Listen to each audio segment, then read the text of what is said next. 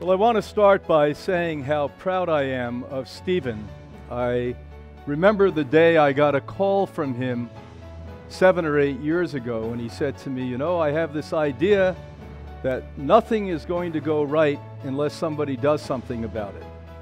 Because certainly corporations and governments are not going to change. They're not going to tell you, by the way, to take responsibility for yourself. And the reason being is they can't control you at that point, and they can't exhume money from you at that point. And governments are in the pocket of these corporations worldwide.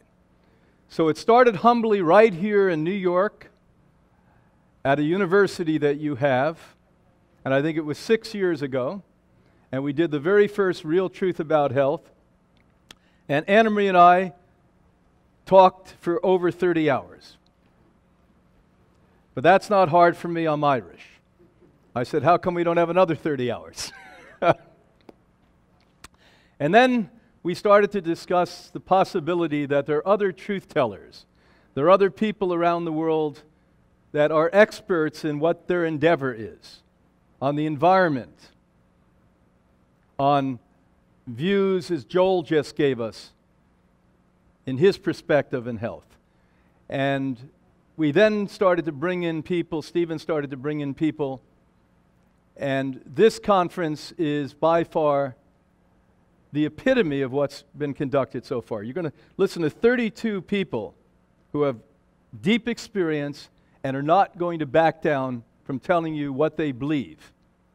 Sadly today, the professions in the world are under the thumb, because even if they believe that you should be responsible, their hands are tied and they cannot tell you that.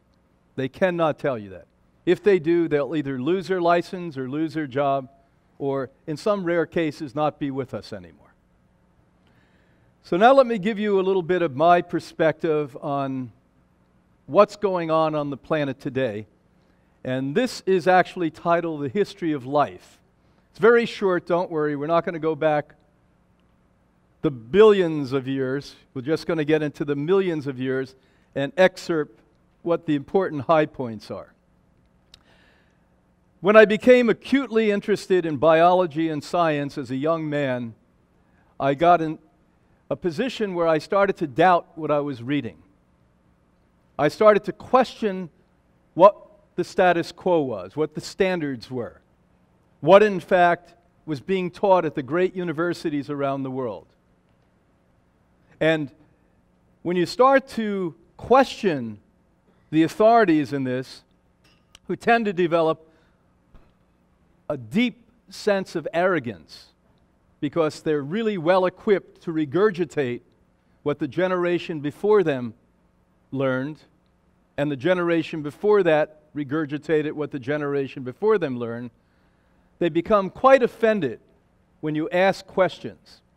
How many of you have noticed when you go to your physician and ask for descriptions as to why you should take a medicine or why you should do something else? Quite often they either dismiss you or in fact ask you not to come back again. So I don't know where we got lost, but we got lost along the way as we went into what we fashionably call modern society and greater culture. I think it's almost an oxymoron. We have less culture than we've ever had. All you have to do is watch American television for 5 minutes now, and you know that. And we have less depth and less humanity than we've ever had. We are more lost than we've ever been. And it wasn't so many years ago, back in the 19th century, that in fact the people most revered in their communities were the people with the most common sense, the people who knew how to farm the best, the people with the biggest heart, the people with the greatest compassion, the father figure, the mother figure. And when we got caught up then, moving forward into this so-called modern culture and society, we completely flipped that, and we made the people at the top of the pile the intellectuals, the people who had the greatest education, the people who were the most estranged from common sense. I had some teachers and professors along the way, brilliant in front of a group. They walked outside and they tripped. And so we now have completely shifted our dream of who we want to be to something abstract, completely abstract. It doesn't even look like something that is normal at this stage. And I started to question the sciences. As an example, when I was studying anatomy, physiology, biochemistry, I would ask questions about something as simple as an enzyme. Now, in mainstream medicine, an enzyme is considered a protein. In fact, I found out through going into quantum physics and quantum biology, the outer shell of an enzyme is a protein, but what it really is, that inner shell, the essence of an enzyme, is to carry electric to our electric bodies. Isn't that amazing? And I started to question, when I began my work nearly half a century ago, if we're electric, why does nobody talk about this in mainstream science at this point? And I started to search out people that were really at the cutting edge of medicine and healthcare, and they said, yes, in fact, we know we're electric, and yes, in fact, we're disenchanted with our fields, and yes, in fact, until we become cultured and civilized enough to accept us as electromagnetic frequencies, we're always going to struggle with healthcare. We're always going to struggle with pain and suffering and discord and disharmony. Another area I looked at is what we think about as healthy food. Well, it was really interesting. When I first became a vegetarian, first macrobiotic, vegetarian, vegan, and then raw food vegan, all along the way, everyone was saying fruits and vegetables, fruits and vegetables, fruits and vegetables. And by mere chance, at Hippocrates Health Institute, because we don't only deal with serious health seekers, we deal with people who are seriously ill. That's what our reputation for the last 62 years has come from. And we started to notice that people with visible tumors, cancerous tumors, when they ate fruits, the tumor often would expand. Now that was nowhere to be found in medicine. I couldn't find one bit of writing in any language, and I searched and searched and searched that said fruit was bad for you. As a matter of fact, you're going to hear speaker after speaker after speaker the next 10 days tell you how great fruit is. And by the way, fruit is much better than the pork chops I used to like. Much better than that. And I had to look at agricultural science, because the agricultural scientists, they don't talk to the biological scientists. And the physicists, they don't talk to the biologists. And I started to read it all, speak to them all, and pull it all together. And I found out from agricultural scientists, man has messed with fruit to such a point that we cannot consume it as we did before. In this presentation, you're going to see that at one point we were fruit eating. No question in my mind about it. No question in your mind by the end of this presentation that that's going to be true. But we hybrid those fruits, starting with the Chinese thousands of years ago, not for the wrong reason, but they realized that the woman or man at the market that sold the most fruit had the sweetest fruit. So they kept crossbreeding, crossbreeding, crossbreeding with the sweetest fruit. And so a lot of things that on the surface look like absolute normal information, I've been unveiling myself for all the decades that I've done the work. I've written a book to expose, for instance, the supplement industry. It is no doubt in my mind that over 90% of supplements are not only not good for you, but they're dangerous to take, with a big D, because they are made out of chemicals, petrochemicals. We're not talking about the average chemical. We're talking about the kind of chemicals they make plastics out of, and roads out of, and the oil in your car out of. I exposed the myth around fish. If you go to the average holistic doctor today, At the beginning of the 21st century, they're actually going to tell you fish and fish oil is good. I'm writing a book right now with Israeli scientists. Once again, rehashing what I wrote in Killer Fish and exposing that the largest studies in history, in Finland as an example, on fish and fish oil, show us if you consume fish oil and fish, you will have 2 times more heart attack than if you don't do it. Now, how is it the information is that warped that the doctor you trust, the alternative doctor, who, by the way, the fish oil industry paid for the last holistic conference they went to, and they are so busy and so tired and they didn't learn a thing in school, so they happen to believe the proponents of fish oil who supported that last conference that they heard, rather than look at the studies that are there. Harvard University, 3 occasions, challenged and questioned the fish oil story. Dairy deception. When I was a boy growing up, dairy was actually peddled to us for free. We all became not only addicted to the fats in dairy, the hormones in dairy. That's the greatest addiction you have, the hormonal addiction to it. The sugars in dairy, the lactose in dairy. But they scare you too. It's guerrilla marketing. They say, you know, if you don't drink that dairy, man, your bones are going to crumble. And I'm thinking my bones are going to crumble. So I took dairy. When eggs went out of fashion, when finally people realized that one egg has 230 grams of cholesterol, and how much cholesterol do we need? None, 0. Then the egg industry came back with vengeance and said, are you a real person? So all of you who don't know who you are, you're lost, you're confused, you're trying to find yourself, you want to be real, so let me eat some eggs. This is how they do it to you. Clothing.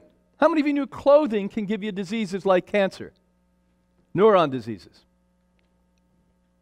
I won't name names, but America's top fashion designer, when I wrote the book with Anna Maria, I went to her, not far from here, and I said, you know, you're on the Hippocrates diet. You know what this Hippocrates diet does. You know what it's done to save lives. I'm going to give you this book. I want your name on it. I don't want my name on it, because nobody knows who I am.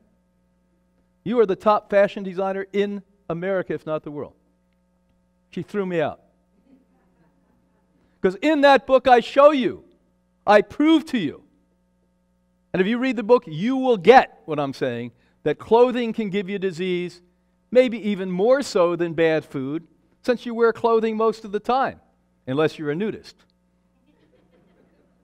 Which would be fun, by the way. Could you be a nudist vegan at a nudist vegan camp? Hey, that's sort of seductive. Maybe I'll start one of those.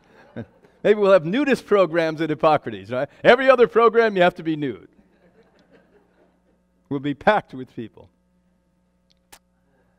In my latest book, we're going to talk about tomorrow, Poison Poultry. The other sham. Everyone wants to be moderate. Nobody wants to shake the boat. My God, I'm going to come home. I'm going to be a vegan, a whole family. What's a family going to say? At least if I eat a little chicken and turkey, they're going to be fine. Tomorrow you'll see, I'll quote over 6 decades of work from one of my colleagues, she's now gone, Dr. Virginia Livingston, who showed us that, by the way, poultry out of the meats, out of the flesh that people choose to eat, the muscles you choose to cook and eat, causes more cancer than any other meat. You're going to have Dr. Campbell here. He was the one that enlightened all of us. We knew that milk and yogurt, including the Greek variety, and kefir, and cheese, and butter, and ice cream, was bad for you and gave you disease. But we didn't know until 1990, when his brilliant landmark study, called the China study, came out, that it caused more cancer than even meat. We did not know that. But now we know that. And the good news is, at the Institute, I've had the privilege, and I've been proud to direct, along with Anna Maria, since 1980. Our founder knew that.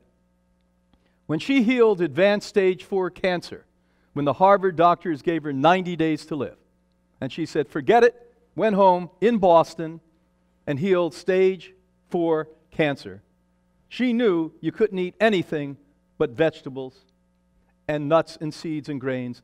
And somehow I believe there's always a spiritual intervention, even if you and I, and me included, are not smart enough to know it. If we wake up, the message is always there. Only half of us are asleep most of the time, so we don't wake up. And it came to her, if you sprout the seed, it's got to be powerful. Well, the angels of truth have come around us over the last decades, and scientists worldwide have now confirmed everything we've been doing clinically on hundreds of thousands of people for now 62 years has unbelievably strong, irrefutable, unshakable science behind it. This is no longer questionable. What's questionable is, why aren't you doing this? What's questionable is, why aren't governments coming to us and saying we've got to multiply these places 35 a day in every city? Because if you are still depending upon a government economy that's based upon pain, suffering, death, and dying, we will not survive as a human race. And if you participate in that, you are part of the problem.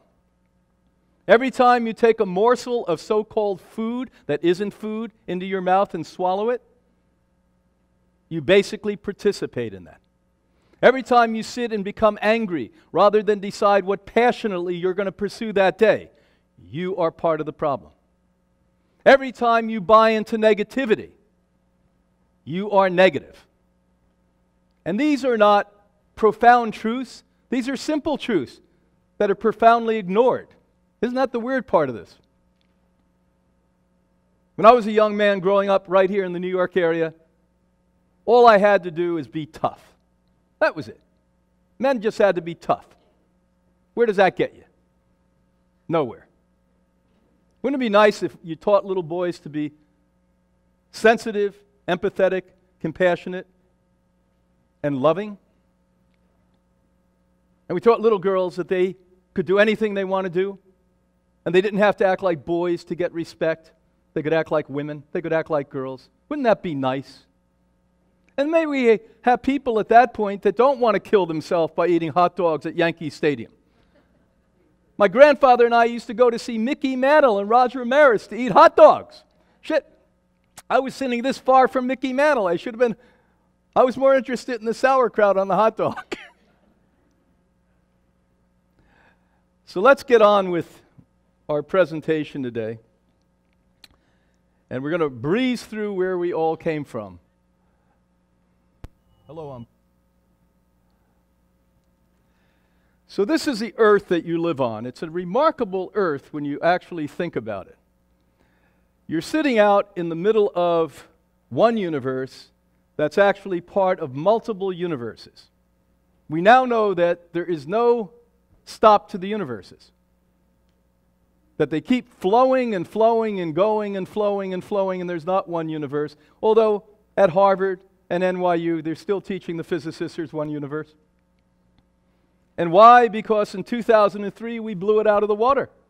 Because in 2003, the Mars probe went up and they did photographs. I won't have time this weekend to show you this, but I actually make a presentation, showed the photographs made there.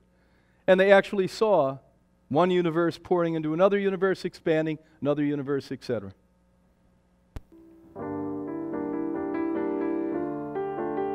And we come down from that space, we come down to the earth. And the earth was completely covered by water.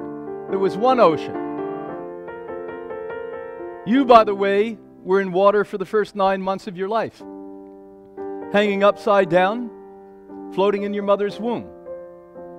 And until we had our last child, who's now 22 years old, we didn't do a water birth, but when we did that water birth, it was remarkable.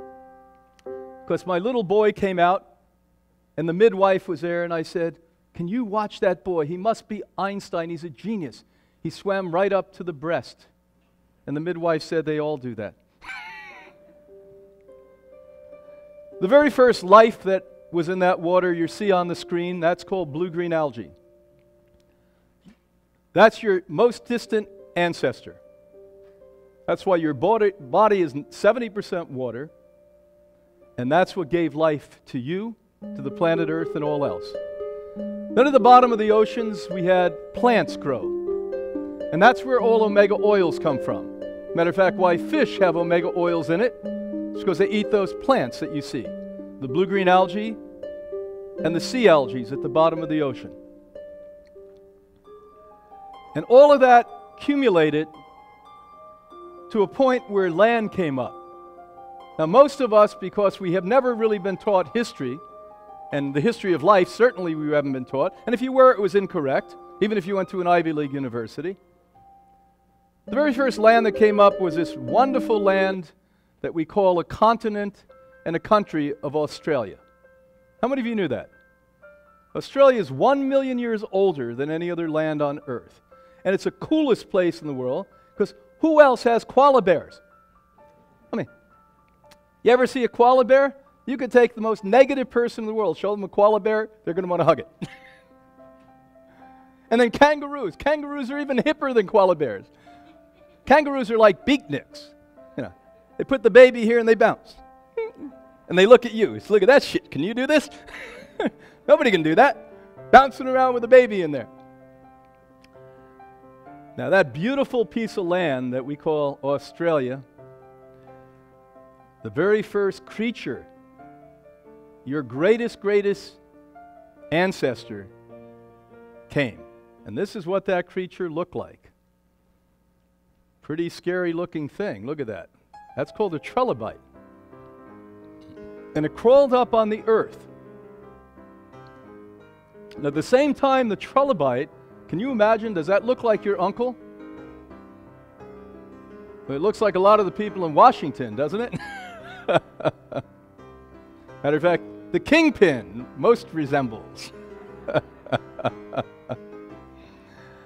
But the reality, quite simple, is at the time the trilobite was coming, the algae flowed, as Anna spoke this morning in her talk, got into the cracks on that land and created grass.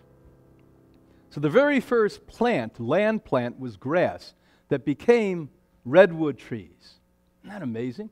Became the bushes in your yard in Long Island that you're trying to have a good-looking house. It became flowers. Can you imagine that we make Bach flower remedy out of?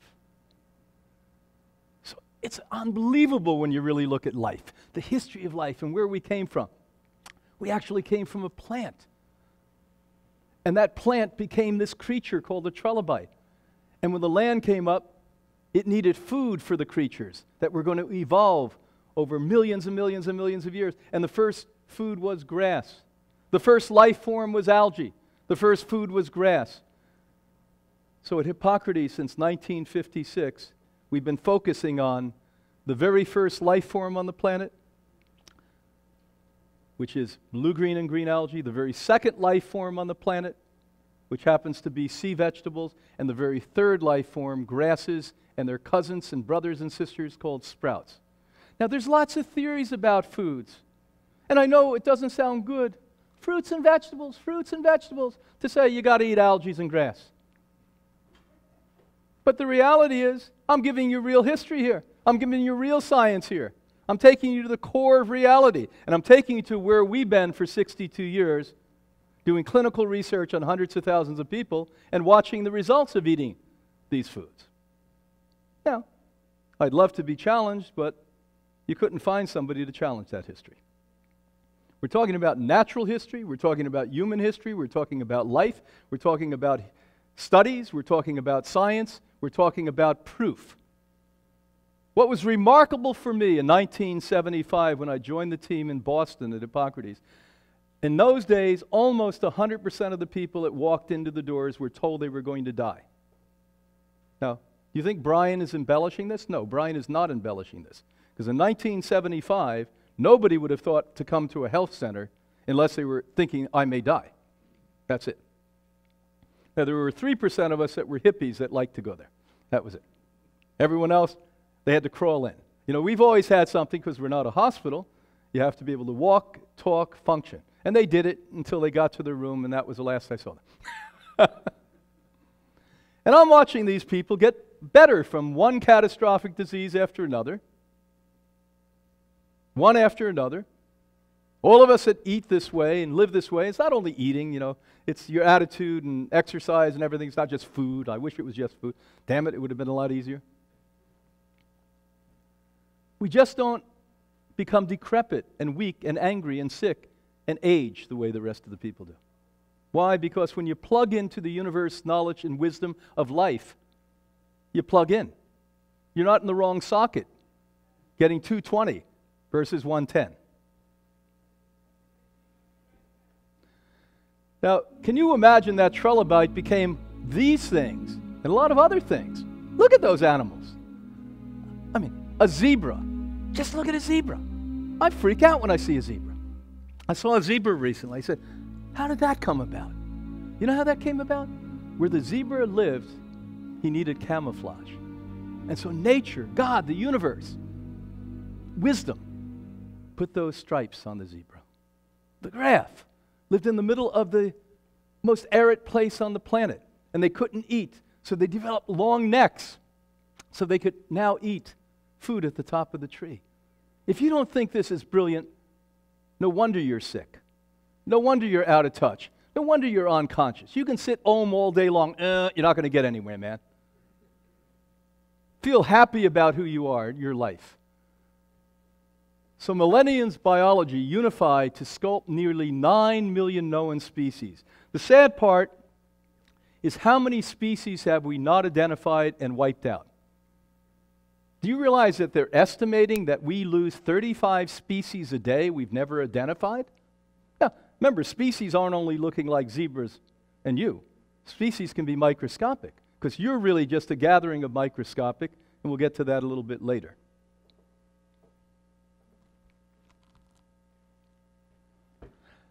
Now, here's what our belief system was. Because you've been taught, and I guess at Oxford and Harvard and McGill and Stanford, the well-endowed intellectuals basically will get up and say, we were hunters and gatherers. I challenge that. We were not hunters and gatherers. We became hunters when your goofy European ancestors went so far north they were almost dead because it froze. That's what we became hunters. And by the way, I guess I would have been a hunter if I and my children were starving at that point too. But up until then, and most of the world today, up until then, and today at the beginning of the 21st century, most people are plant-based eaters. We're so caught in our cocoon of deception, you think everyone thinks like a European or American. We don't. And so we were not running after animals. You'd be goofy to do that. If I gave you a choice, let's go out and eat tonight. You say, oh, that sounds good. I say, okay, now, take this knife, and you have to run faster than that animal, kill it, and we'll eat. Or, by the way, look down, there's some plants. What do you want to do? What choice are you going to make? Plants all day long.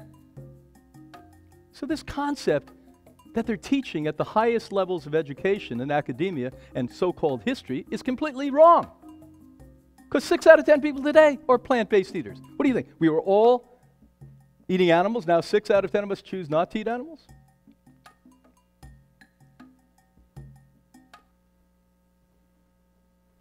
So here's really what it looked more like. Pretty sexy, huh? You wish you were there in those days. So primal people were gatherers and consumed plants, their rightful substance. How do we know that? Well, you're going to see that in the upcoming slides. But how I know it is I've worked with 267,000 people in my nearly half-century of work, and 100% of those people I put on an organic, plant-based diet and done clinical analysis of what happened, and I watched them get better. That's how I know it. Now, I can also introduce you, as I will, to everyone from Dr. Furman to Dr. Esselstyn to Dr. Campbell, who's going to be here, who in their own unique way look through their own unique window and will also confirm. This morning you heard my wife, Anna Maria, speak about the latest study on centenarians, people who live to 100 years old. How many of you were here for that presentation? She basically said it clear. The latest study, largest study ever done globally on 100-year-old people and beyond, showed that the vast majority were plant-based eaters. We were stunned when they published that study out of a very conservative New England Ivy League group. They can no longer deceive you. Why? Because last year, get a hold of this one, 2017 was a breakthrough year for plant-based diets. We increased our numbers by nearly 1,000%. Give yourself a hand if you're vegan. Nearly 1,000% we went up last year. And you wait, because this year it's going to be more. James Cameron, all of you know him through his Hollywood fame. Brilliant, brilliant producer. I cried half the way through Titanic. Wasn't that a sweet movie?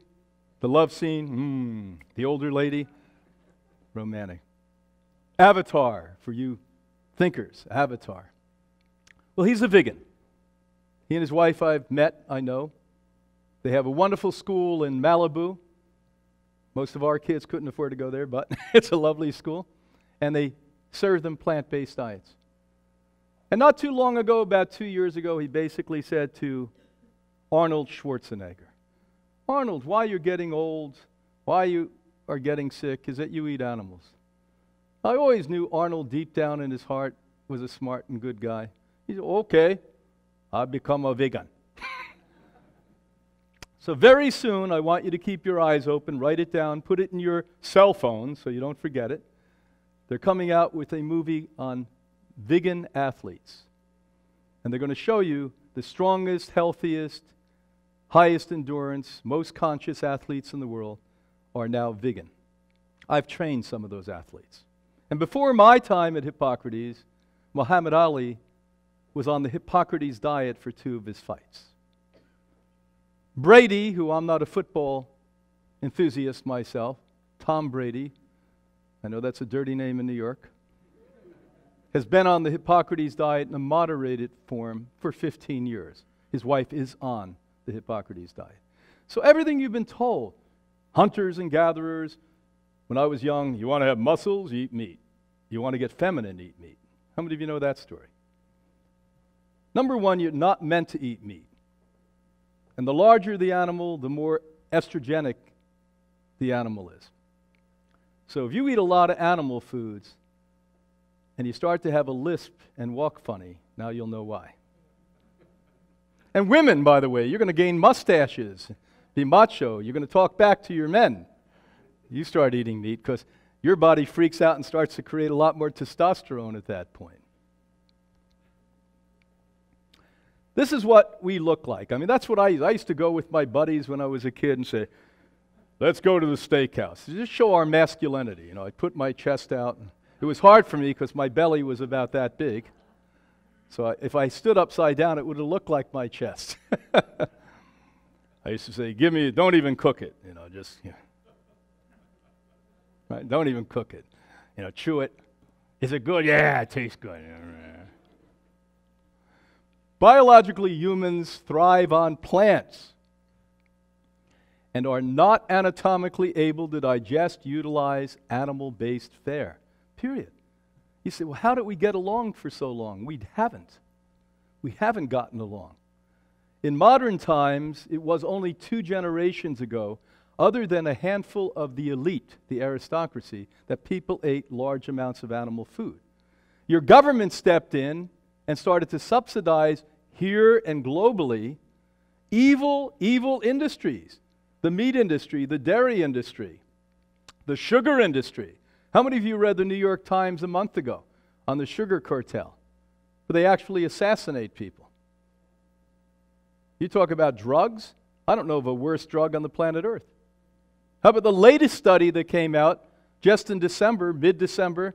They now have confirmed, which I didn't even know when I wrote my book, Sweet Disease, that all sugars, including fruit sugar, are 20 times more addictive. 20 times more addictive than cocaine.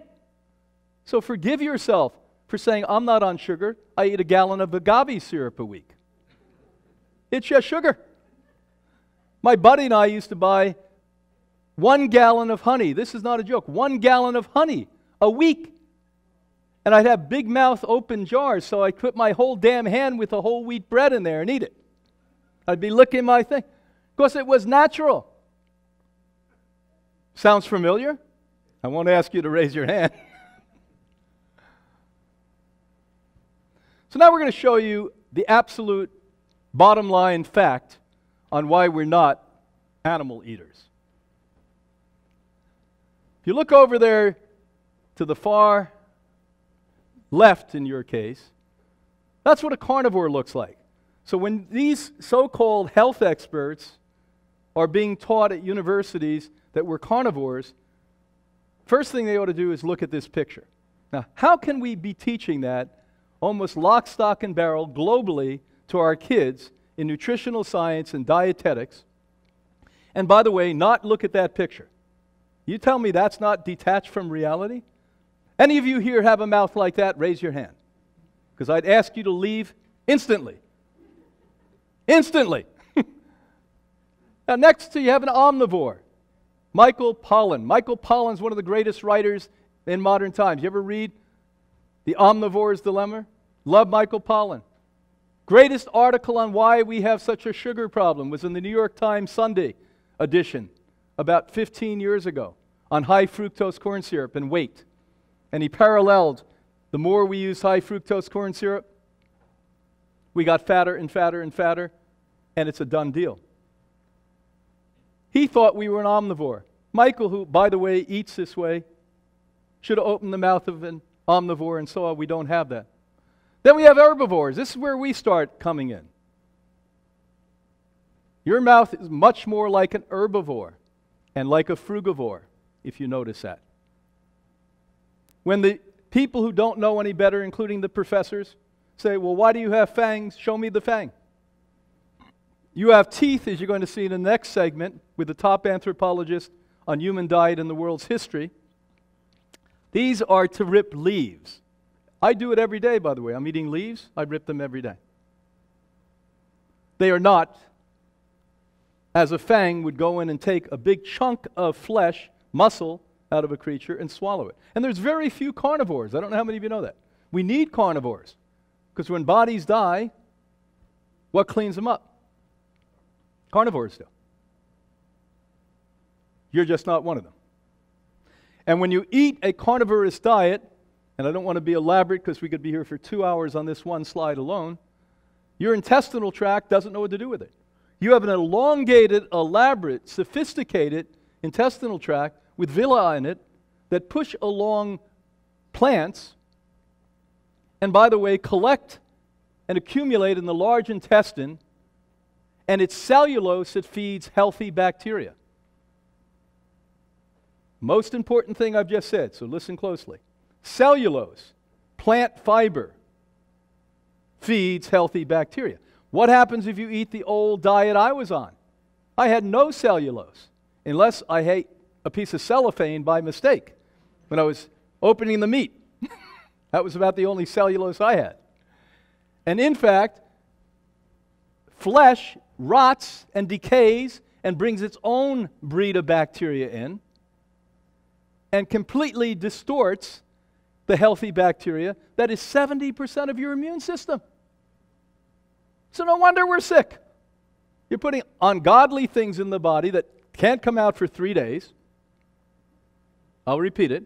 3 days, eggs, dairy, fish, pork, red meat, wild game, whatever that is. Wild game sounds like, a rock band somewhere.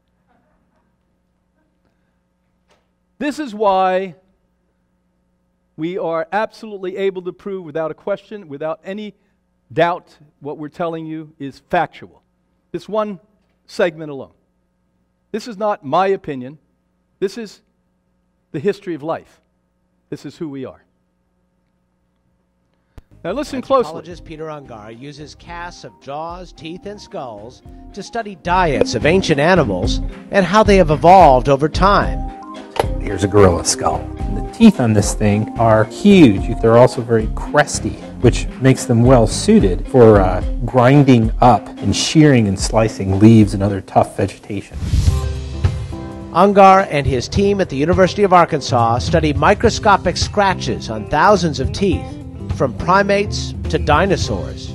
Eating hard things or tough things could be hard work. For years, scientists believed that because early hominids had huge teeth and jaws, that meant their diets were made up of tough stuff like seeds and nuts. But using new tools like these, Ungar can see minute wear and tear. You can see sort of the nice wispy scratches across the surface. Our ancestors were like us. They'd rather eat something soft and tasty than something hard to crack and chew. It seems big teeth and jaws only suggest what they could eat when food was scarce, not necessarily what they did eat when tempting fruits were plentiful. When we look at the microscopic wear on those teeth, it's actually quite rare that we see the heavy pitting one would expect of a hard object feeder. More often, they're sort of light wispy scratches, which is what we see in soft fruit feeders. So how do you like that? So again, if you went today to Princeton or Stanford or University of California and became an anthropologist, they would be teaching you the bad information, the wrong information. They'd be telling you you're hunters and gatherers. Here's the first man. This is showing you how we're not as smart as we think we are. The very first man in history that says, well, let's really find out what's going on. Let's look at the teeth of every creature we can get our hands on from the beginning of time. And what did they discover after they looked at every single bit of teeth from your ancestors, from dinosaurs, from everything they could? This is this man's life's work. For decade after decade, this is his life work. Here's what they determined. That you were built to eat soft things like leaves and fruit. And the only time, get a load of this one, the only time that we ate nuts and seeds, as they found from the geologists, were times of drought. When there was nothing else left, of course we ate a nut and seed. This is why, by the way, at Hippocrates, we say when you eat nuts and seeds, you must always germinate them. They become what then? Plants. They become plants. So, how much more evidence do we need, people? But how long will it take for this information, this data, to change all of the literature written at the top universities in the world to get and be disseminated as truth into the public? Probably won't happen. Just like the blood tests we look at today were developed when your mother was alive and your grandmother was alive, in some cases. And we don't change because it becomes the standard. I started out by saying to you today that the people who stand for the status quo are once again regurgitating what the generation before them said, the generation before them said, and the generation before them said. We've institutionalized deception. Isn't that weird? Now, wouldn't it be nice if science was really science today? You know, if you look up what science is, it's the study of, not the absolute. When we make science the absolute, it's the opposite of science. It's anti-science. So what I try to do, I know my wife and I try to do on a daily basis, we get up, open-minded, to radically change and improve everything we've ever believed the day before and decades before that. And unless you're in that position, in my view, how dare us stand here and say we're health experts? How dare us stand here and say that we really mean to help you? Because we don't. All we're trying to do is feed our own ego by doing what we always have done. Just last week at Hippocrates, well, it goes back to the story just before Christmas. It was sort of a cosmic Christmas gift. We use one of these wonderful technologies. I've been using electromagnetic and cold laser technologies since 1970s. When I became director in 1980 at Hippocrates, I brought them in. And I've actually spent $2.5 million on these technologies, which all of you get as part of the program when you come. That's part of what I give you as a gift. And I had waited a long time to get this machine, and I won't name the name, but it's really popular now. And I used it for a month and a half, and a good friend of mine, a Russian doctor, came in. Oh, I love this guy. He's a truth teller. He's never told me anything that didn't come from his heart, and I love that. He came to Hippocrates, reversed his cancer. He was conscious to begin with. That's how he was able to do it. And he brought a couple into me, and he said, you know, they have this new technology that's out of Europe. I said, oh, damn it, you know, it's a new I don't want to look at it, I don't want to spend the money. It was one of those days, you know. 5 minutes later, I bought the unit. I threw everything else out that wasn't pertinent, threw everything else out, $20,000 worth of stuff, and now the entire place is loaded with that. So just before Christmas, I had one of my really, really bright friends come to me. This guy is like beyond a physicist, whatever that calls. Physicist plus. He's from Hawaii, really laid back, you know. He's still like in 1968, I think. Walks around like this, Richard. And he took one of those machines apart. And he came to me on about 6-7 days before Christmas. He said, how would you like to project this frequency all over Hippocrates' property 24 hours a day? I said, well, how are you going to do that? I thought they were going to say, buy 50 machines. I would have said, nope. We'd have to mortgage the place to do that. We did it. We put it on the roof of Hippocrates. So now 24 hours a day, it goes through the same frequencies that go to what we call zero-point gravity, the origin of all life, the origin of life, that harmonizes every cell in your body, that literally starts to recreate homeostasis so that disorder is not in a friendly environment. What did I just say? Helps to push crap out of your body, disease out of your body, disorder. And I actually have seen it not only on a biological, physical basis, but psychological basis. We're now talking about the new frontier of science that I don't know how many days, weeks, months, years, or generations it's going to take to be applied, but I know that this is where we are today. Just sadly, 99.5% of everyone would go against this because they are standing for the status quo. The most arrogant people I know are the people at the top of their field most often because they don't want to be questioned. I want to be questioned every day. I want to be challenged every day. I want to be told I'm wrong every day, and I want to learn something new every minute. You might as well die if that's not where you are. And believe me, my wife does a good job at that.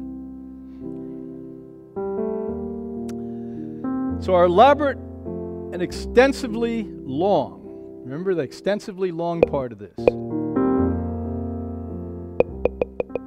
elimination canal is fueled by plant nutrients and their cellulose roughage. Never forget that. So when people say, where do you get your roughage? You say, I get it from raw organic plants, not from something in a can that was a byproduct of an industry that made white flour. They have conned all of you at the health store. What is rice bran? Crap.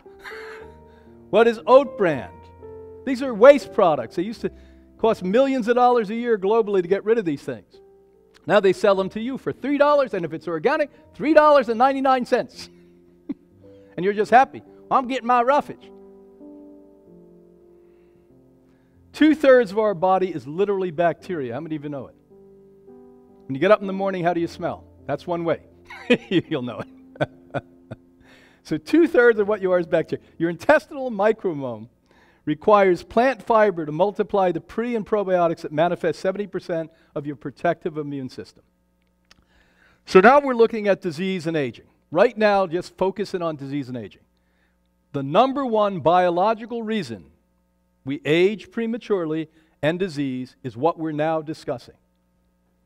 If you don't keep the bacteria in your intestinal tract balanced, strong, and macho, your immune system is going to get weak and feeble, and every disease is going to beat your ass. And that's what's happening in our culture now. It used to be it took us 50, 60 years of horribly bad living to get sick. Ha ha ha! I have babies 2 and 3 years old. I met a young man, 42-year-old man here in this room this morning. I had tears in my eyes. Talked about his 4-year-old child who has lymphoma. It's completely caused by the pollutants that he has fed that child unknowingly. He's not a bad father. He loves that child. But he didn't know that even the health foods that you often buy at the health stores have this garbage in it. He didn't know that the mattress, polyester mattress, outgasses chemicals that the baby was brought up on. The mother didn't know that she shouldn't be taking red dye in the food when the baby was in the womb. They didn't know that putting a cell phone at their head 10 hours a day was affecting the baby. But that's why we have the real truth about health, so you know. And you can't say, I don't know. Because you're not going to hear this on television. Joel was so funny today because he was right. When we get on these mainstream shows, they prime us for half an hour. Can't say this, can't say that, can't say this, can't say that. How many remember Regis Philbin? We all like Regis, you know. Kathy Lee and Regis. Well, his producer came to Hippocrates. Happened to be one of those magical weeks where 80% of our guests return, most for holidays. You know, once you come, it's not like a hospital setting, it's a resort. We have 12 pools, saunas everywhere. We dance, we have fun. You're supposed to be having fun when you get better, by the way. You have to be, oh, it's very serious, you have to get better. You're so serious you'll never get better. You gotta laugh. Gotta have some fun. That's it. That's why hospitals and doctors, even the holistic doctors, very pious. You put a questionnaire out. You know, by the time you're done with the questionnaire, you're sick. It's 32 pages. And it brings back every bad memory you had. What happened when you were 1? What happened when you were 2? By the time you get into the doctor, you're sick.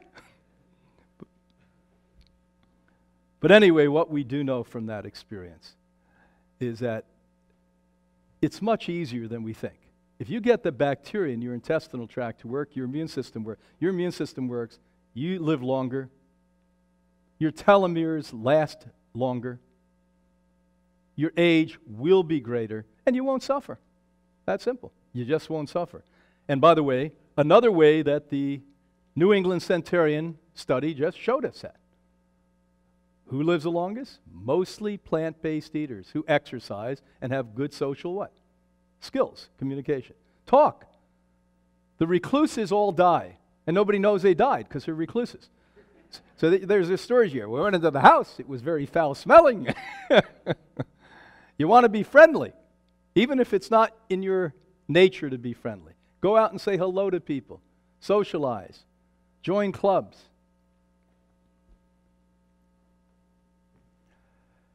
A lot of interesting things out there, I'll tell you.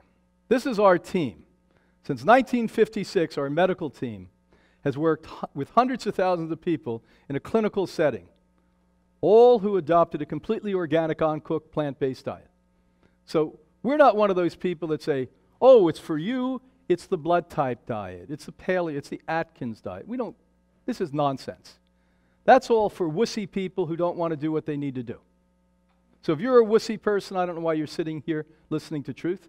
You should be out eating a paleo diet tonight, or checking your blood to see what meat you should consume tonight. Or worse than that, getting on my old friend who I was very angry at because he was one of the bright guys I ever knew, Atkins diet. He died from his own diet and they made up a story. He really didn't die from that, he tripped on ice, but it was July. Go right along with the program, people. I'll be there at your funeral. Go right there. One of my friends years ago, she came, she was crippled with arthritis. The poor woman, it was painful to watch her. When she would sit in her wheelchair, 2 or 3 people had to lead her down. She was in her 50s. Got on the program, died at 97, was playing 18 holes of golf 7 days a week and swam for an hour every day. Ellie Oster from the Osterizing Blending Company. And Ellie became one of my good friends. She purported to me she was a Christian. I believed her. She was one of the nicest people I ever met in my life. Most people that tell me they're religious, that's a red flag for me. Okay. But she was really authentic. And she said to me, you know, the biggest concern, I was a socialite. My whole life, I was a socialite, she said. I had to entertain. She was part of one of the political parties up in Wisconsin for years. And she said, I got home from Hippocrates, I was on a very strict plant-based diet, and this goes back to the 70s, remember. This isn't recent stuff. We're now, you talk about plant-based diet. She said, every one of my friends were appalled and shocked and felt so bad for me and wrote me notes. What are you going to do? How are you going to socialize? And she said, I'm not. And she said, all of the people, I watched them. The ones that spoke the loudest died the soonest. But each of them who spoke, I went to their funerals and I prayed for them on their graves and said, if there is a next time, Let's hope you do it the right way. Isn't it sad? I have one guy that came to us. He is unbelievably sick. 7 years ago, they gave him 1 week to live. 1 week to live. His entire body's riddled with cancer. Got on our program, is alive. I'm pretty strong. I go to the gym, I do pull-ups, I do dips in my late 60s. Doesn't faze me. This guy makes me look like I'm a wuss. He does one-hand pull-ups. One-hand pull-ups. He said to me, I said, you think you're ever going to die? He said, yeah, I'm waiting for my doctor to die first, so. He said, the day my doctor dies, then I'll be ready to die. He said, I have an ongoing bet with him for the last 7 years that he's going to die before me. I said, how does he look? He says, I think he's going to go pretty soon. Now we're going to give you some facts. Healthy weight regulation occurs with all participants. Is this a weight loss? We have a weight loss diet because people were as big as I was. I mean, I was really fat, you know. I sit here now acting like I'm a big shot in health. Why I'm a big shot in health now, I was scared shitless. I thought I was going to die at 20 years old. I was so big, I couldn't walk. Couldn't walk through doors straight. When people weren't looking, I'd go through sideways to the door. Smoking dope, smoking cigarettes, you know, like that. And was frightened, so I changed. I wasn't enlightened, I was frightened. I said, whoa, I may die, I better do something. And changed. And met the right people, series of the right people that led me in the right direction. You know, anyone that tells you they do this all on their own, none of us do it on our own. We have good people. Saints come along. If you're smart, you listen. God's voice is there inside of your heart. And it led me to this. And people say, oh, you work so hard. I haven't worked a day in my life. The day I'm working, I'm going to quit this. If you're not passionate about what you do, you're not going to be good at what you do. I'm going to tell you right now. The day I feel this is a struggle, I will quit. Why? Because I'm on the wrong path at that point. Most people do things because, I got to make a living. Matter of fact, the latest study just came out. I reported this recently, where they went to Europe and North America, and they asked people, you have a choice of 2 words. Your work, what you do to make a living. Either you love it or you hate it. 80% of people say they hate it. So what you do most of the time, you spend most of your time, either you're working or resting to go back to work you hate to do. Only 10% of marriages are authentically solid, good, happy marriages. Only 10%. And how do they know that? Because when they've asked thousands of people worldwide, if, by the way, you had a choice to marry her or him again, 9 out of 10 said no. So now, what you're doing most of the time working, either resting to work or working, 80% of you don't like, then 90% of you don't like when you go home. So no wonder we have, a whole other way to look at disease. So wonder, you're eating pork chops every day and ice cream. You're not going to jump off the, Brooklyn Bridge. That's too dramatic. There's on average a 50-point reduction in cholesterol in just 2 weeks. That's at Hippocrates. Listen closely. This is a most recent random study I did, picked at random people who stayed 3 weeks in our program. That's what the program is, 21 days to change people, their mind, their attitude, their biochemistry, everything else. 50-point drop in cholesterol. Nobody has achieved that. Why? Because raw food does an awful lot more than cooked vegan food. Cooked vegan food takes away the bad stuff, but what does it give you? Doesn't give you the enzymes, doesn't give you the hormones, doesn't give you the phytochemicals, doesn't give you all of the things that actually radically shift fats in the body. You need the rotor-rooter. You need the garbage to be taken out. It's not just what you take away, it's what you put in. High uric acid reduces 100% of the time. Where does uric acid come from? Animal foods. That should be a surprise. You get rid of animal foods, guess what? Uric acid goes away. What does uric acid cause? Everything from rheumatoid problems to kidney disorders to acid reflux. And all it is you're eating the wrong thing that you should never have eaten to begin with. Because at school they taught you to do this. Your mother taught you to do this. The government taught you to do this. Nutritionists taught you to do this. Dietitians teach you to do this. Everyone is wrong. You say, could that be true? Yeah. They've been wrong about a lot of things along the way, you know? Plant-centric consumers dramatically reduce chances of enduring cancer, heart disease, diabetes, etc. Organic raw vegan food consumers dramatically heightens the potential of this result. So I'm taking you to the place we all have to go. I'm not here to tell you, only become a vegan. I'm telling you to become a vegan who eats nutrition. Because if you cook the food, you're not getting nutrition. Now, anyone who doesn't know that, let me explain it to you. Because I'm going to go in a couple of slides that will show it to you. Now, this is a scary thing. Although we're killing ourselves, we actually do more harm to the earth. Isn't that pretty scary when you think about it? Just look at some of the things that are going in circles there. Animal agriculture is responsible for 18% of greenhouse gas emission, more than the combined exhaust from all transportation. Governments won't tell the truth. You know who has to do these studies? The United Nations. Because they realize that your government is soft-pedaling and promoting corporate greed and perception. So UN came in and said, by the way, if you take every plane, every truck, every car that uses fossil fuel, consuming animals produce more greenhouse gases. Livestock and their byproducts account for 51% of all worldwide greenhouse emission. Now, how do livestock do it? Do you know? Yes, they do pass gas like you do, but they admit it. I've never known a human who doesn't pass gas, but none of you admit it. That wasn't me. Who the hell was it? There's only 2 of us here, and it wasn't me. It was you. But how about they don't kill these animals on Long Island? Do you know how much a piece of land here in Long Island costs? How many of you live in Long Island? Raise your hand. You don't want to be a farmer, a rancher in Long Island. You'd have to be a very, very rich rancher. You'd have to be like JR or something at that point. And one of those big pickup trucks that costs $100,000. Yeah. So they grow this stuff in South America with poor ranchers. So now they have to send down jets and fill the jets up with the flesh of these animals so you can fly them back here and put all the fumes in the atmosphere and all that type of stuff. But you never think about that because you're getting cheap hamburgers at the fast food joint. When I was a kid, they were really cheap. You think this stuff is cheap now, like $1 meal? That's a joke. I used to get 20 hamburgers for $1. That's not a joke.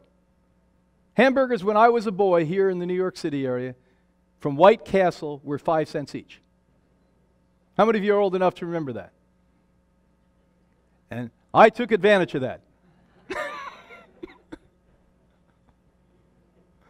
Animal food cultivation produces the most vile greenhouse gases.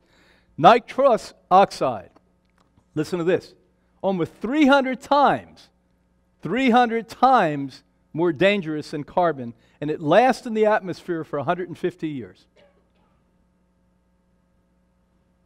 So we all say, oh, I have a Prius. Great for you. But are you still eating hamburgers? Still eating chicken? Still eating fish? Oh, you mean even fish? You mean he's going to talk about fish? Yes, even fish. Harmful emissions are expected to increase by 80% by the middle of this century. What did I just say to you? It's bad now, isn't it? 80% from now. Earth's ecosystem is unraveling, producing septic conditions that amplify and increase human disease. So why does that man have a 4-year-old child with cancer? And why is the #1 killer of our babies below 5 brain cancer? Brain cancer, because of what I'm now talking about. Because you are off track. You're consuming things you should never put in your body. And just because people you know and your families did it, doesn't make it right. Remember, slavery was at one point accepted. How many of you accept slavery now? But guess what? We have more slaves on the planet Earth today than we've ever had in the history of humanity. Because once we change the channel and we don't keep our eye on the ball, it happens. There's more slaves on the planet Earth today, as I speak, than there was in the 18th and 19th century. How many of you know that? Never keep your eye off the ball. 80% of grains are grown to feed animals, and then we consume the animals. So we have hunger, we have starvation. You have 700,000 children to 750,000 children in the United States of America. For those of you listening around the world, we're the richest country in the world and probably the greediest. Because we have 750,000 children going to bed hungry in this country of the United States every night. Why? Because 80% of the grains globally, not just the United States, in France, Germany, everywhere in the world, is fed to animals. And every one of those pounds of grains I can produce through germination, 10 pounds of medicine and food. The strongest medicine ever discovered in the history of humanity is in sprouts. Sprouts challenge what I say. Bring these doctors up here. Try to get them to challenge what I say. And guess what? Sprout medicine costs nothing. That's why you don't hear about it. That's why I yell about it. We've been using sprout medicine since 1956.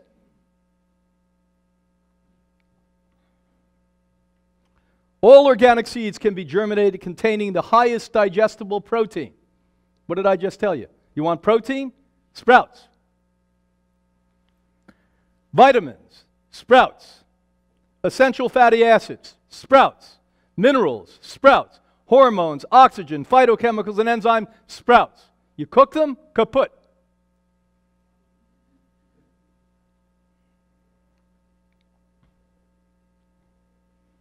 Worldwide starvation would be ended within 3 years. This I know for a fact. I sat with a statistician. 3 years.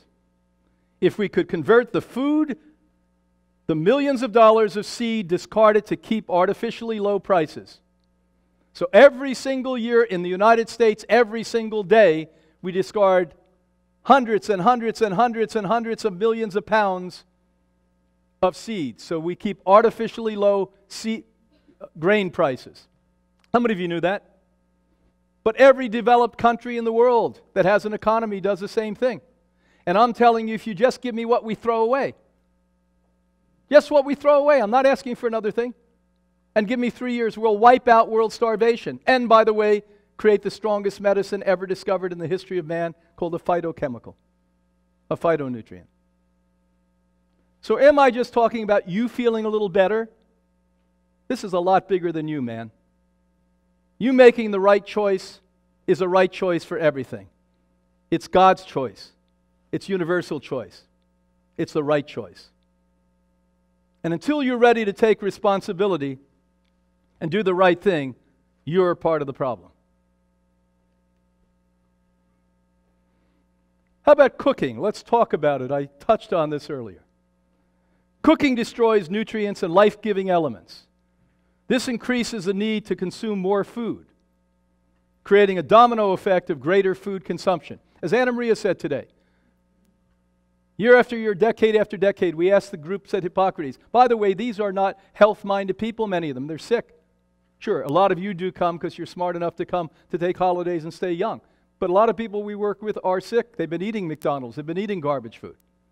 And we never ask a group after 4 days they're there, are you hungry? And one person has said yes.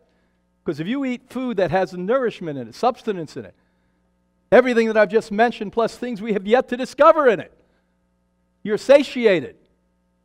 But when you cook the vegan food, how many fat vegans do you know? I know plenty. I know plenty. And they're usually making fruit smoothies.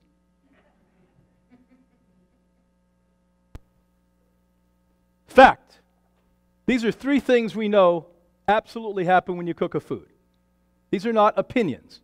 And anything I tell you is scientifically validated to a point, it's unquestionable. Unquestionable. We've known for about 80 years that if you cook a food, something called leukocytosis happens. It's created when heating foods including plants at a high temperature, this weakens the overall immune system. So when you put a cooked organic plant that you've heated to a high temperature in your body, the immune system attacks it. The same way it would a cancer or a virus. Write it down, it's called leukocytosis. Nobody talks about that. Heating oils. When I was a little boy, they discovered. I was a little boy in the 1950s. They discovered, literally, that you heat oil, it causes cancer and heart disease. But you're being told by the latest health authority, oh, by the way, heat coconut oil, it's the best. Why? Because he likes Thai food. Let me tell you something. Coconut oil will give you the same heart disease and cancer, maybe greater amounts coconut oil will give you. Because it's a saturated fat. That's all it really is. Today, Brenda touched on this, and she was right. But she said it was in potatoes only. Wrong. Potatoes are one of the main culprits. Not the only culprit, though. Acrylamides, which my wife's country, about 3.5 decades, discovered, and everyone poo-pooed it. Oh, the Swedes, you know, the Swedes are only the Swedes. Well, Christ, they created a Kia, and Volvo, and H&M. Now, in my books, I write for the scientists, for the doctors. I quote study after study from all over the world, including in your country. They're finally catching up with acrylamides. You cook any food, I don't care if it's an organic food, I don't care if it's a plant-based food, at a high temperature, you get acrylamide, it causes cancer. Not maybe causes cancer, could cause cancer. It does cause cancer. So here I'm telling you there are 3 things we know cause heart disease or cancer just from cooking a food. Oh, well, that's not what Dr. Schmuck said from the University of Stupido. Yes, well, maybe look at his credentials. Dr. Schmuck, Ph. Schmuck. Moderation. This is something I just learned when I was putting this together. I was stunned. I didn't know why people's limbs were falling off when they had diabetes had part to do with leukocytosis. Brand new science to me. Shocked. So, you know, when they get diabetic conditions and the blood doesn't flow and then their toes get black and they get gangrene, and then before you know it, the doctor says, well, I've got to exhume it. Well, I guess just part of the thing. It's genetic. Do you know that 100% of diabetic type 2 conditions are reversible almost immediately? You're going to hear Dr. Cousins, Anna Marie, and I speak about our deep experience with this. I don't work with type 2 diabetics who do what we say, that they don't make themselves better. And it's a major multi-billion-dollar industry. Billions of dollars. You're diabetic, it's the rest of your life you're going to take the medicine. Complete bullshit. 100% of people can recover from that stuff. Let's do another study. Forget the studies. How many people have to get better before you know it's right? Everyone wants to be an AK. Let's do more studies. They all are impressed with the studies they do. When the heck are we going to get with it? It's like those of you who call yourself religious. You can recite ritual and rhetoric, but you don't apply it in your life. That's what science is like today. No different than religion. It's like a new religion. The religion of science. Oi, let's sit and do science. You end up with losing a limb from cooking food. As Anna Maria pointed out, the latest studies surprised us. We thought that the only reason you got blood sugar conditions from eating animals, and it is one of the reasons, the fat from the fish or the chicken or the red meat or the pork covered the cell. So the sugar couldn't go in and get burned up. Now we realize that actually the animal fat creates a spike in insulin, 30 to 50% higher than carbohydrates, like bread and pasta and potatoes. Listen to that. So I never just stopped at bread, pasta, and potato. I would slap meat on the bread. So I'm lucky I didn't get diabetes, right? Resolution.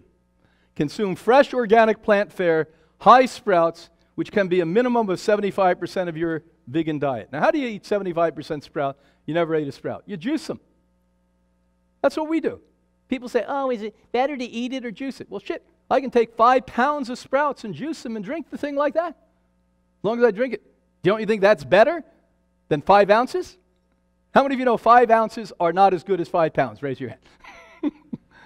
Now, you can't juice it and let it sit all day because you had the right juicer. That doesn't work. That's baloney. That's baloney too. Maximum nutrition, including phytonutrients, can be gained by consuming 24 to 36 ounces of raw green juice daily.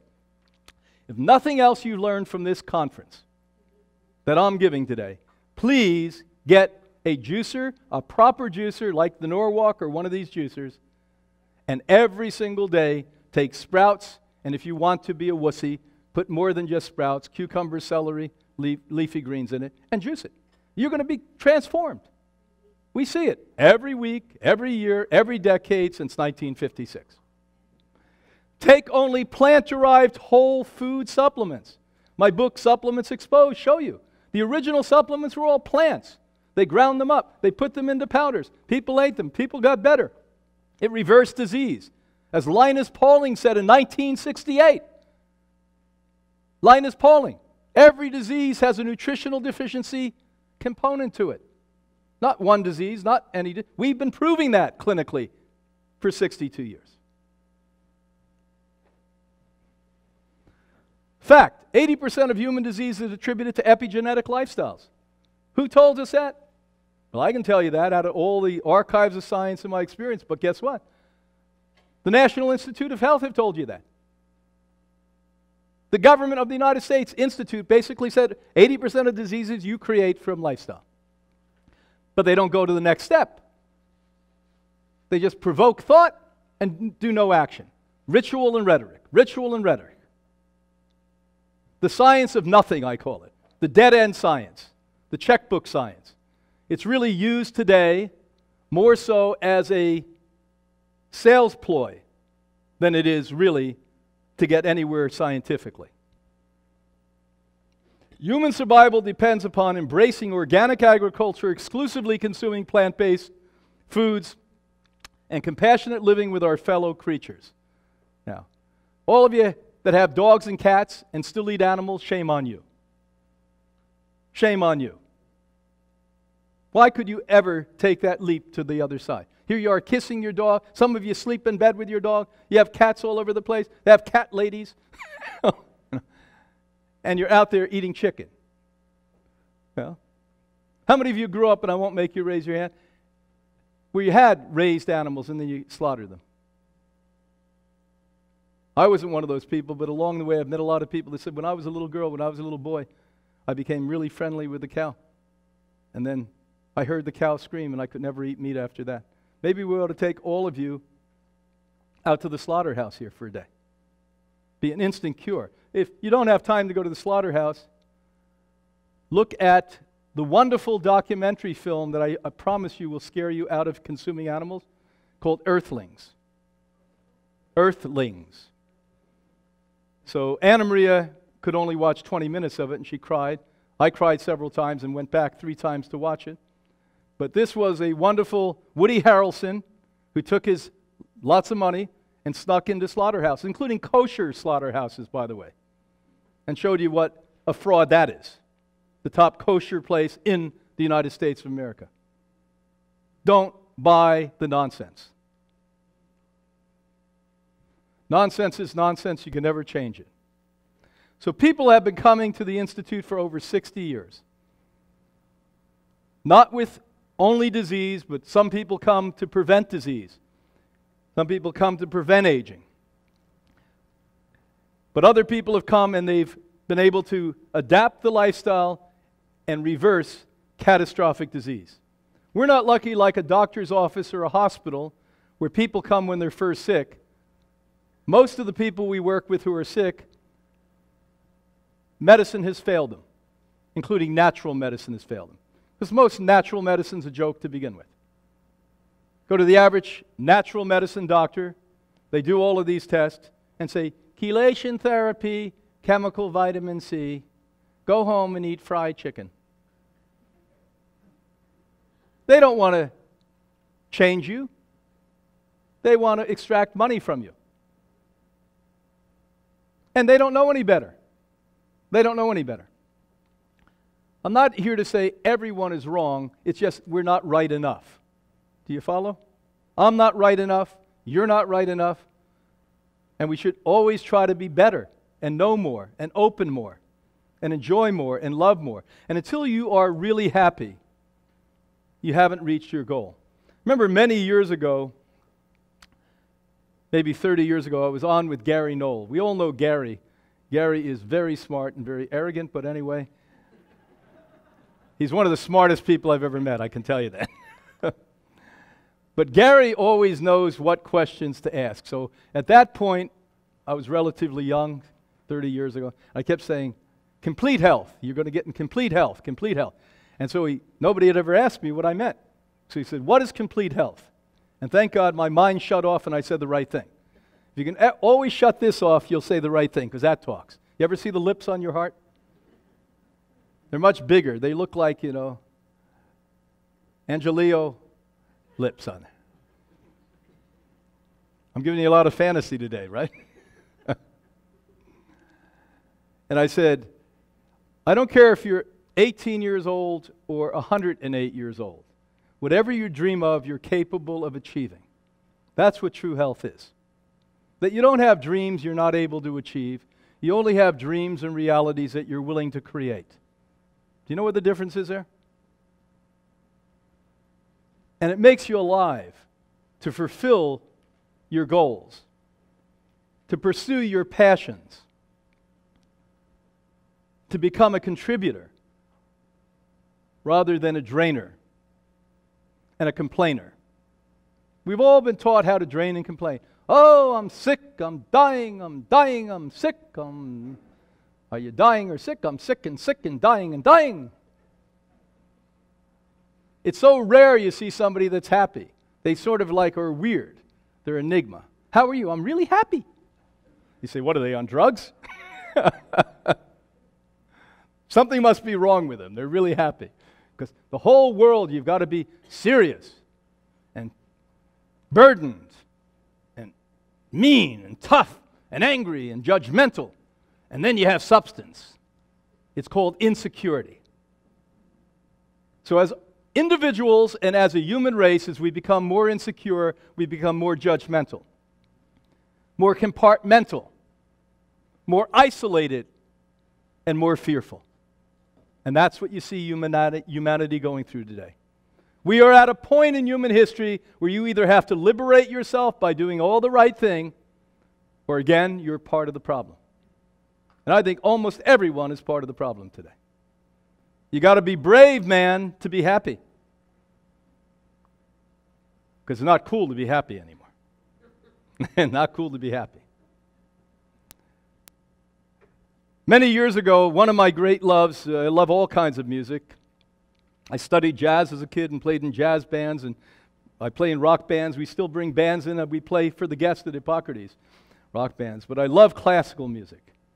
And Haydn is one of my favorites. I always loved Haydn. Haydn was really like bop, bop, bop, bop, bop, all this wonderful stuff. Haydn. And I have this friend who's like a classical music critic, and he was very arrogant with me. About 10 years ago, he said to me, "Oh, you like him?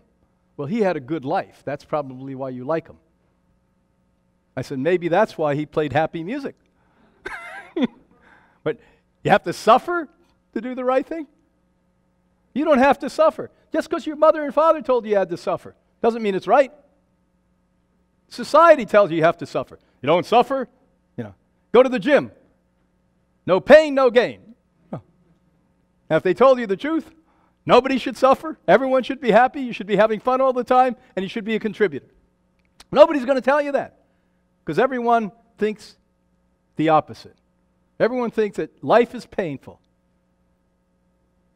that life is hard. Life is not painful and hard. What's hard is your head. What's hard is to change. That's what's hard for people. We don't like to change, because as sick and as miserable and as unhappy as you are, you're afraid to change. I had a friend recently. Every time I see him, he complains about his leg. Oh my God, he must have been complaining about his leg for the last 25 years. I said, if you tell me one more thing about your leg, I'm going to cut the damn thing off. He said, you wouldn't do that. I said, you wait. I said, can't you hold a civil conversation with me? I've got to hear about your leg. Oh, it used to be this part, now it's this part, and it's over this part, and that part, I said, you know why you have pain in your leg? All you do is focus it on your leg. That's not a nice thing, he said. I said, what do you mean it's not a nice thing? It's not a nice thing I have to listen to the shit about your leg every time I see you. I said, until you get over your leg, you're always going to have a leg problem. So it goes by. A week later, he calls me up. He said, all week I've been determined not to think about my leg, and it's still painful. I said, where is it painful? He said, back where it began. Do you follow what we do? Your mind is unbelievable. Your mind has the capacity to do anything you desire for it to do. But what you have to do, you have to engage your heart and your soul. You have to engage your joy and your happiness. And you've got to get to a point in your life where you anticipate and expect that the normal state of affairs, the normal state of mind, is to be at homeostasis, to be at a place of peace, a place of strength, a place of total, absolute competence. Isn't that amazing? But you say, I don't want to be totally competent. If I'm competent, that takes a lot of work. It takes a lot of work not to be competent. Who's going to take care of you if you're not competent for yourself?